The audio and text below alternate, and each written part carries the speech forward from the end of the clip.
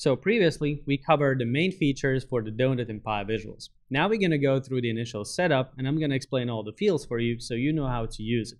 But first, what I wanted to quickly do is take you through the sample report. So like I mentioned before, in the description down below, you can download the sample report, which is going to have all the data already provided for you and all the visuals. So you can just follow me through the course.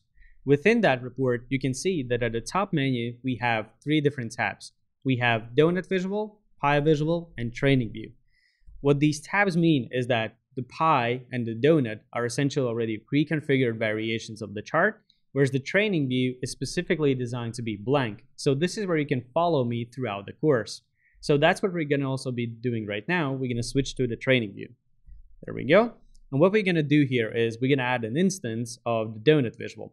We're going to resize it a bit. And I'm also going to disable the background and the title so they don't mess around with my theme of the report. So for the setup, you can see that I have 2 fields. I have category, which is essentially the field where you define your hierarchy. So you can drag in different columns from your data sources. And the second field is going to be values. So this is where you provide your value that you want to aggregate everything by. So the setup in this case, let's just start off with 1 level. We can add department as a drill down level, and we can add payout as the value that you want to be using within the visual.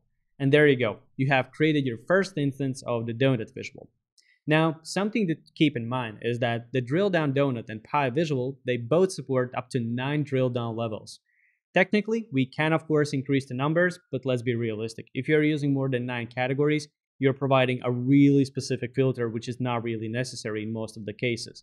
In most of the cases, I would recommend you to split the donut into 2 so the user can actually start to cross-filter.